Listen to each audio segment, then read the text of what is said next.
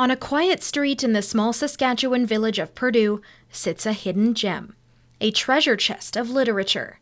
The weathered word "books" on the covered windows is the only indication of what's inside the unassuming building. Ralph Crawford came to Perdue in 2004 with his overwhelming inventory of books in tow. A year later, Crawford's Used Books opened its doors. I brought 3 transport trailer loads, and then I had a bus that we used for a church bus, and I filled it with things, and then I rented 2 3-ton trucks to haul the rest. Prior to setting up shop in the community of about 300, Crawford ran a bookstore in Sheffield, New Brunswick.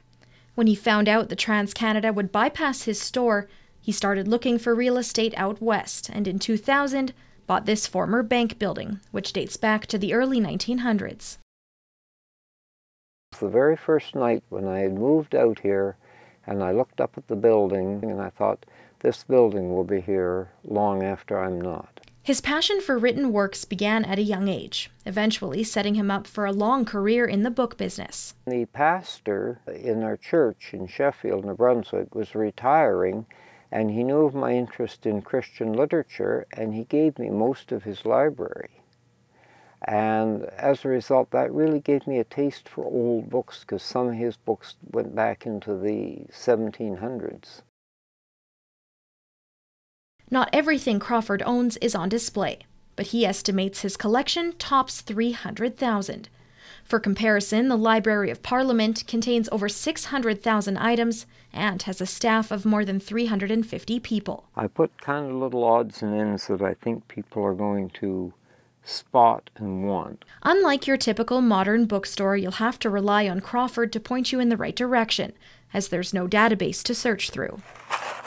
But the 73-year-old has a pretty good sense of what's in stock. This is more fiction in this area right here. I have a general idea. Many times, though, you could ask me about a book and I can say with confidence that I don't have it because I know I've never seen it.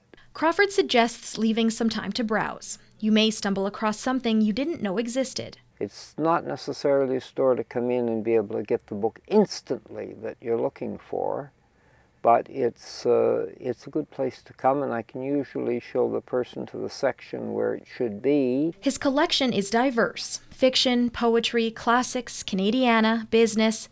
That's just a handful of the many genres you can find on the shelves. If you rifle through the cookbooks, you may discover one of his oldest, published in Paris in 1659.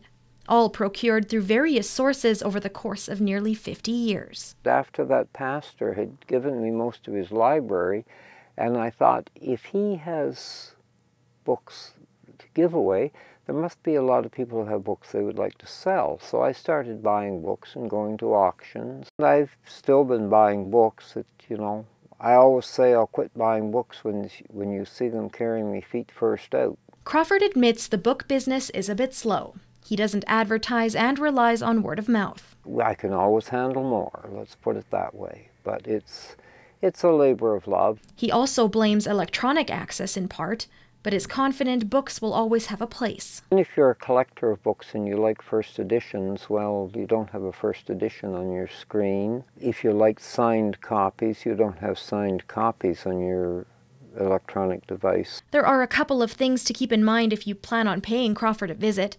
There's no electronic means of paying, so it's best to have cash or checks handy. The store is open from May until October, Monday to Saturday, but as the shop's lone employee, generally it's best to give him a call and make sure he's around. Just a few odds and ends. At 73, you have to wonder when Crawford will close this chapter of his life. The short answer is, I just go one day at a time.